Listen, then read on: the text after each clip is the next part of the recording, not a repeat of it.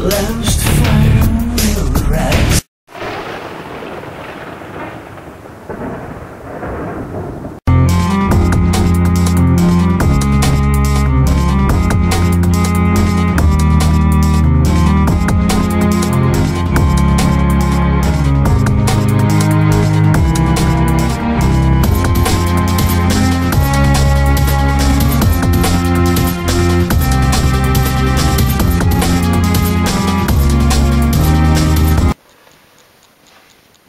Hello YouTubers and happy Halloween! Well, it's that time of year again, and if you can't tell by my getup, today's Halloween special is going to be about the movie franchise Halloween.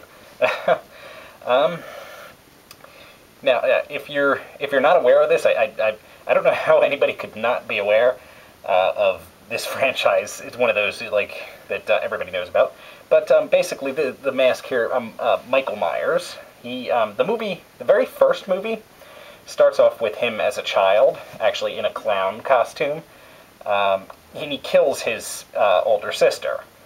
So, you know, kind of goes crazy, kills her, they don't know why. He gets locked up for something like 15 years, and just is completely catatonic, and then actually winds up breaking out as an adult, like I think he's in his 20s or something at that point.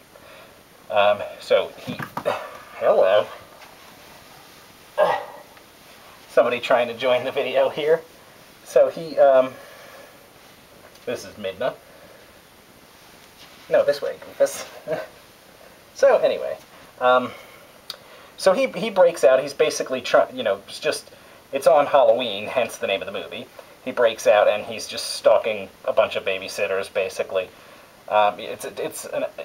It was a classic movie. It's really actually like one of the first of its kind. Like it actually came before, Freddy Krueger, before Jason Voorhees, before the Friday 13th series.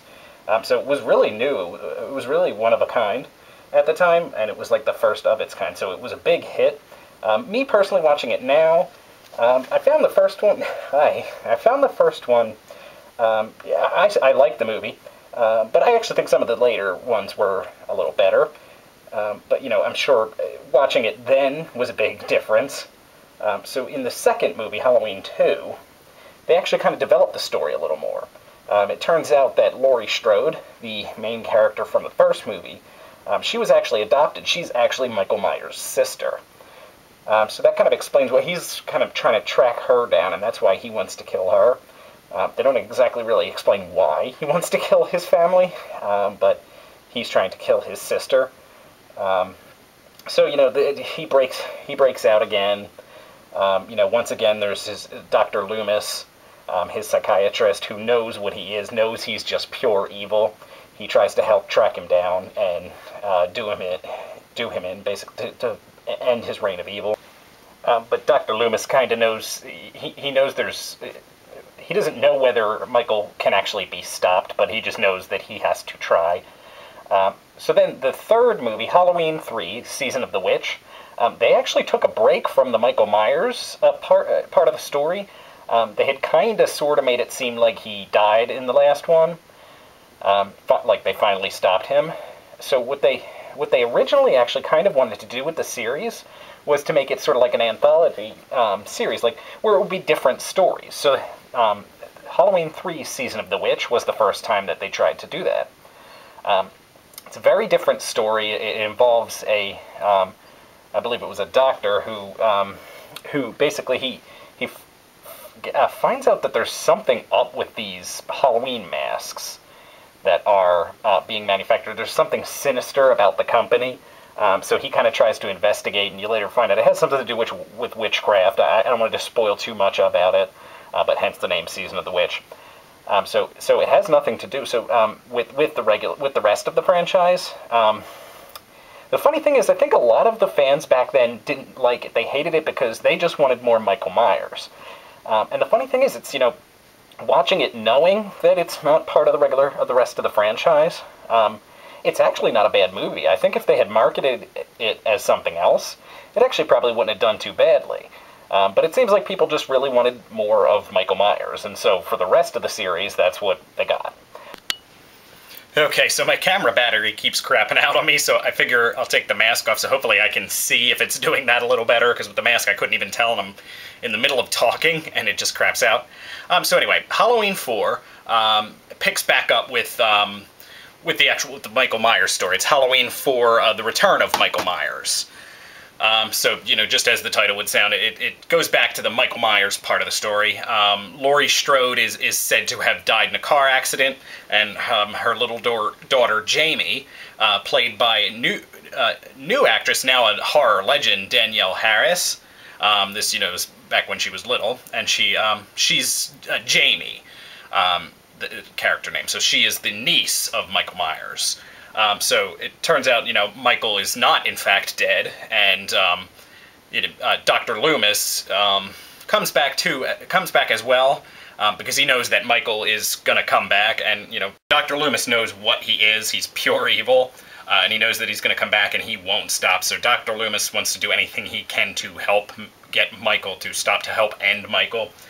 I have to say, I actually thought that number 4 and number 5. To be honest, they were my favorite too, and particularly number 4, because, you know, there was just something about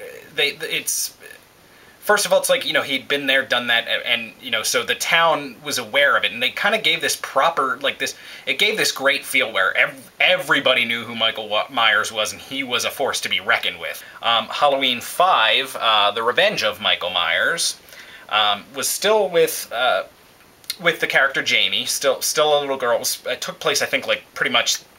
It was either, I think it was a year after number 4, if I recall. And it was the same basic story, except a little corny is that now the little girl Jamie apparently has a psychic connection with Michael. So that was kind of lame. But other than that, it was actually really good. Like I said, in my personal view, numbers 4 and 5 are actually the best of the series. And number 3, I kind of don't count. Like, it kind of sits out on its own. The next was Halloween, The Curse of Michael Myers, and this follows along with this with the story. It progresses along. Jamie is now older. She actually has a baby, like in the beginning of the story, but she's sort of been locked away. And Michael is still very much alive, also locked away, but he once again breaks out. He comes after Jamie, comes after the baby. They kind of develop the story a little more, but I'm going to be honest, not in that great of a way. It turns into like a whole conspiracy theory thing of like there's people that are controlling Michael or trying to help him. So not one of the better ones, if you ask me. The next one after that is Halloween H2O, 20 years later. We actually catch up with Laurie Strode, who it turns out did not in fact die in a car crash. She faked her own death to try to get away from Michael.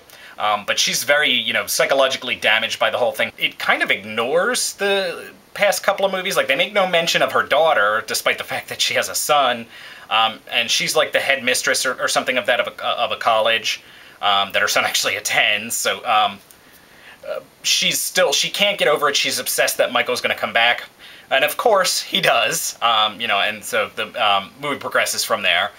It's this one I would say is not bad. It's one that I definitely recommend. I would watch it. It's not one of the better ones, which is a shame because, you know, finally Jamie Lee Curtis comes back to the series. But it's not bad. The last one in the original series is Halloween Resurrection.